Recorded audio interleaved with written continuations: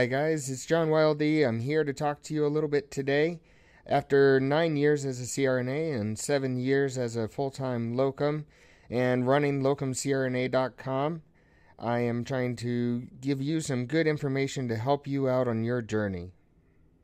CRNAs, we are notorious planners and analyzers, and we take everything into account, and I think sometimes that makes us a little too much of a planner or too analytical. That can get us into trouble as far as the what ifs, the what if I needs. And today we're going to talk about planning what to take with you when you're starting your locum assignment. So some of the things that made me think of this are I just came back to my assignment and I have way too much with me. I have at least 3 bags here full of stuff, and I'm here for 7 days.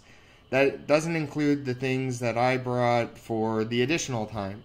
So first things first, bring something that's dress casual, whether that's for a female a nice blouse and slacks, or something business casual.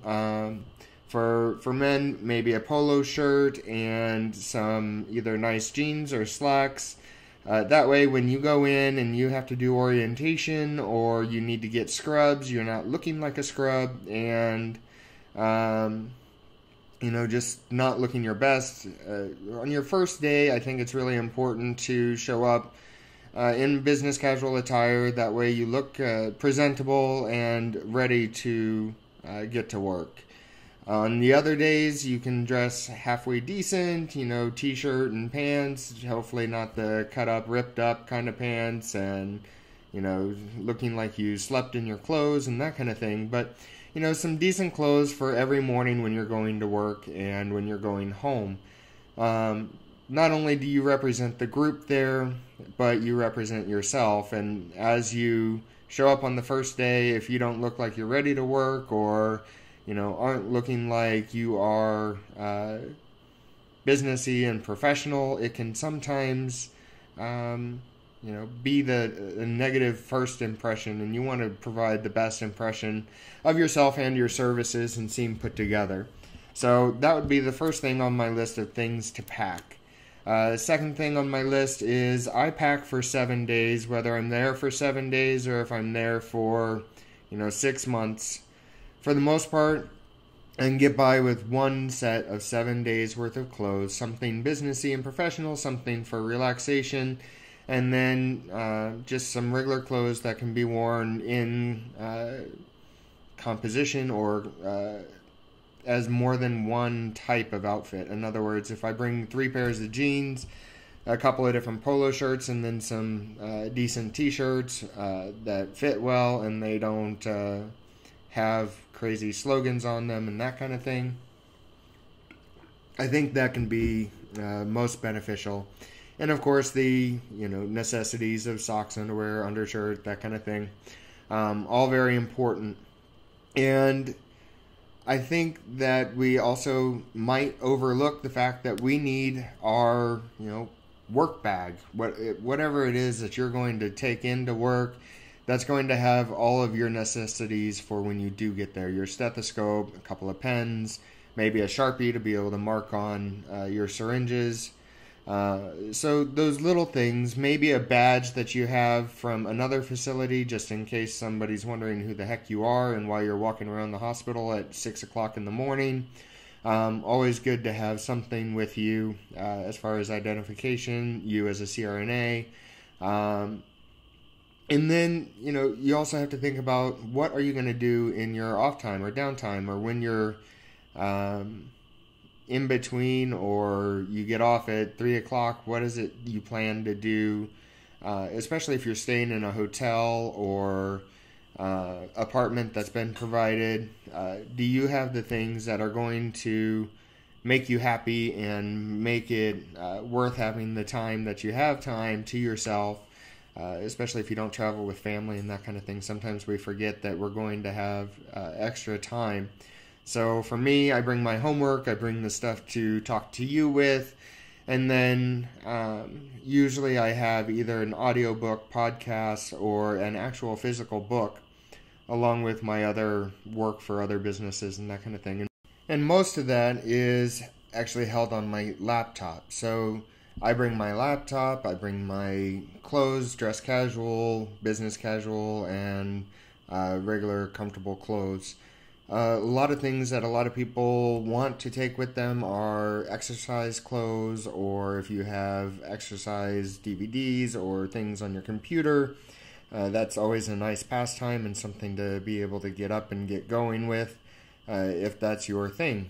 The other things I bring are a carry-on bag, because I don't always try and pack everything away, especially important necessities, because heaven forbid your bag get lost for a day, I still need to be able to work. So I always pack my work things in a bag that I'm going to have ready and able to go directly to work should my luggage not show up.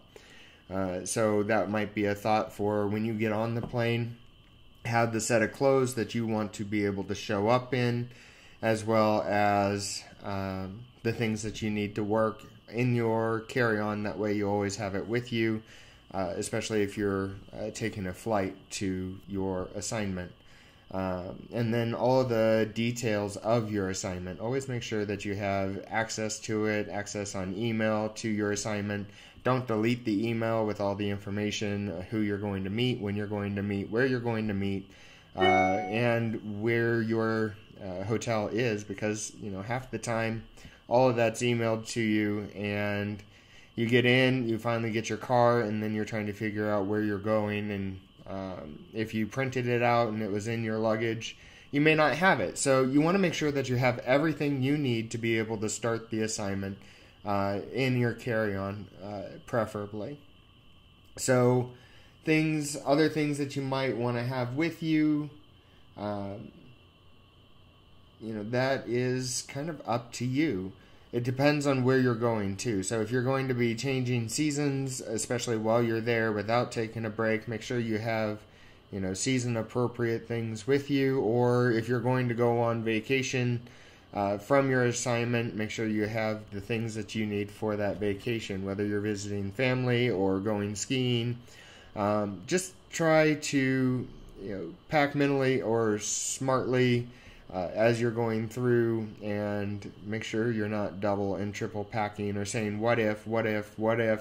Most of the time we are smart enough to say, okay, well, I have enough clothes for 7 days, I can wash them at some point during those 7 days. And what I try not to do is get overextended and then find out I'm going to have to work late the next day and I no longer have enough deodorant because I packed a little half thing of deodorant and all of a sudden I ran out the night before. They made me work late and I don't want to go to the store or something like that.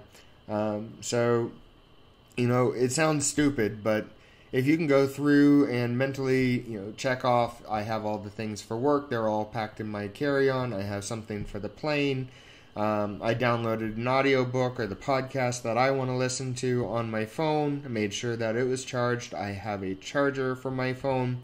A lot of times, chargers go missing, so that is one thing from each assignment. I have lost, I think, at least 2 chargers at every assignment I've ever gone to. I don't know why they're so popular.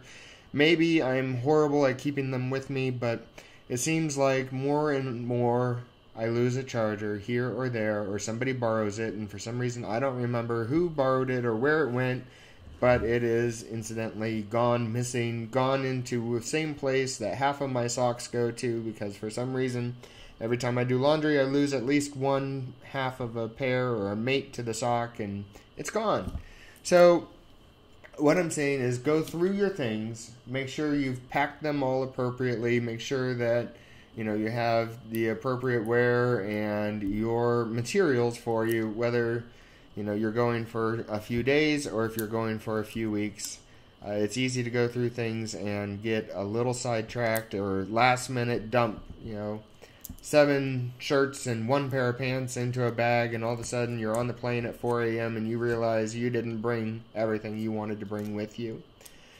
That also kind of leads to the preparation of the assignment. You should know by maps, by researching beforehand what hotel, where you're going to stay. You've looked at it, called ahead, made sure the assignment, scheduled your hotel, and then know in relation to the hotel where you're going to work, where you're going to meet people, who you're going to meet, and at what time.